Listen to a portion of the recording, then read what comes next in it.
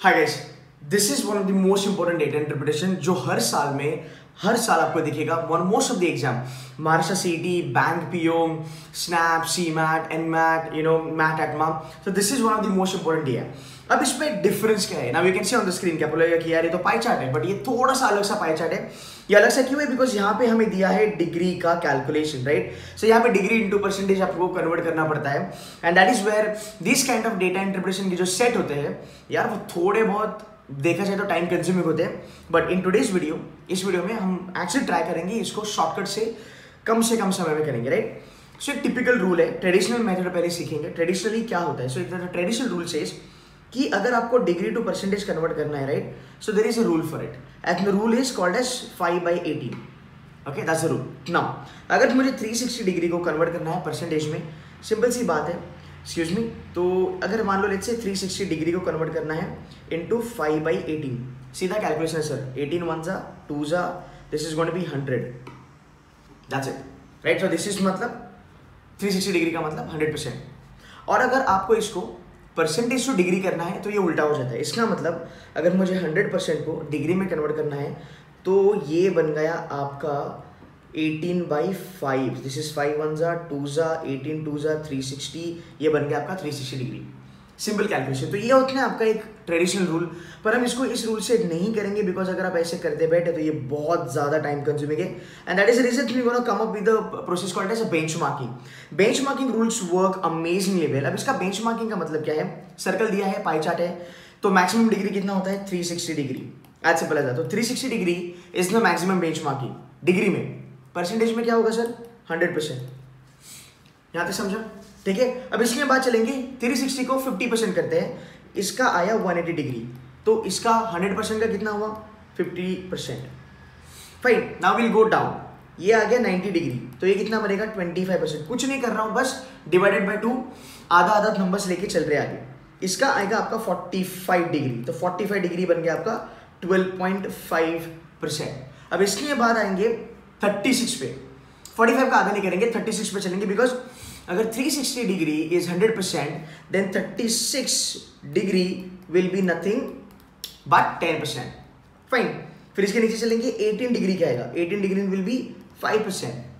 उसके बाद अगर आप 9 करोगे तो 2.5 आएगा, but I take 3.6 degree which is 1%। तो ये पूरा का पूरा एक पूरा चार्ट बन गया 100% से लेके 1% तक। इसको आप और एक चीज ब्रदर, इसको आप एक और पैटर्न में देख सकते हो। Can I say this? This is the pattern called as reciprocal. अब reciprocals are damn important. Okay, so this is nothing but 1/2, right? This is nothing but 1/4. This is nothing but 1/8, and so on and so forth. तो अगर कभी आपको ये numbers, अगर degree वाला अगर pie chart आता है, और अगर मान लो आपकी ऑप्शंस अगर आपको रेसिप्रोकल टाइप में दिए गए हैं, फिर भी आप उसको सॉल्व कर सकते हो बिंदास। Now let's go ahead with the pie chart and let's do question number 1. So question number 1 here says that पहले देखते हैं क्वेश्चन क्या है। Spending of country on various sports, fair enough, ये बजट है इनका, इनकी स्पेंडिंग दिखाई गई है। Question number 1, what percent of total spending is spent on tennis? Tennis पे कितना खर्चा हुआ है? अब टेनिस का नंबर क्या है? 45 डिग्री। 45 डिग्री मतलब क्या? 45 डिग्री इज एग्जैक्टली 12.5 ऑप्शन में है। Option number A for Apple, straight forward, कोई कैलकुलेशन करने की जरूरत नहीं है। मान लो अगर यहाँ पे 12.5 की जगह 1/8 भी लिखा होगा तो भी आपका आंसर 1/8 आ जाता। That's it. Let's move with the second question. Second question में क्या दिया है? How much percent more, now this is really important, how much percent more is spent on hockey then that on golf, right. Hockey में कितना ज्यादा spend किया है compare to golf. अब यहाँ पे जो फर्क होता है, यहाँ पे जो दिक्कत आती है वो होती है n/d, मतलब न्यूमरेटर कौन सा पकड़े और डिनोमिनेटर कौन सा पकड़े, राइट। यहाँ पे ये प्रॉब्लम बहुत ज्यादा आते हैं। And let's say when you are actually appearing for speed based exam, speed based exam का मतलब है bank PO, Maharashtra CET, एचमैट, mat, एटमा, इन सब एग्जाम में फॉर द फैक्ट यहाँ पे स्पीड ज्यादा लगता है, तो सर डेफिनेटली आप यहाँ पे गलती करोगे। आप डिनोमिनेटर को न्यूमरेटर कर दोगे और न्यूमरेटर को आप डिनोमिनेटर कर दोगे, और ये बहुत बार होता है। फाइन, इसका एक छोटा सा फंडा है।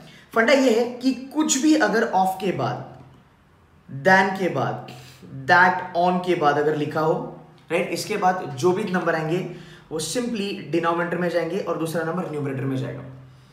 या पकड़ के चलो, ऑफ के बाद, दैन के बाद, दैट ऑन के बाद जो भी आया वो सीधा डिनोमिनेटर में आएगा, बाकी जो है नंबर वो न्यूमरेटर में जाएगा।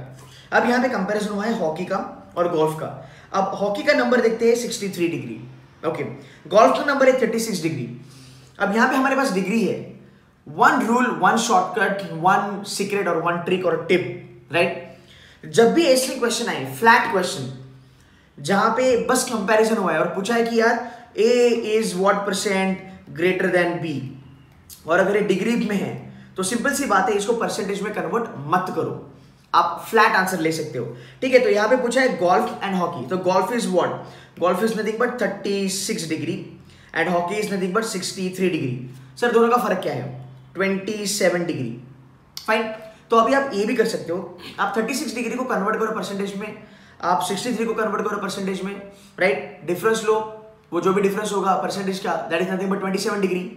तो इसको ये करना ही नहीं है, सिंपल सी बात है, पहले पकड़ो डिनोमिनेटर, डिनोमिनेटर कौन है, because denominator is boss and boss is always 100%, ये रूल याद रखना, denominator is always a boss and boss is always 100%। अब किसके साथ कंपैरिजन हुआ है, जिसके साथ कंपैरिजन हुआ है वो ऑलवेज बनेगा डिनोमिनेटर।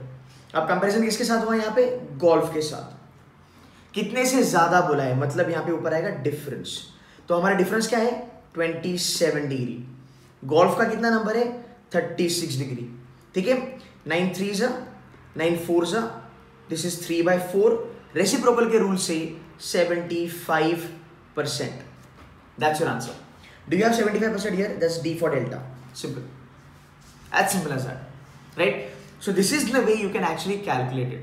अगर इसको आपको कन्वर्ट करना है, अगर इसको आपको कन्वर्ट करना है, आप इसको कन्वर्ट कर भी सकते हो, कैसे, देखो 36 डिग्री का मतलब क्या, 10%, ये हमने ऑलरेडी करा था, राइट।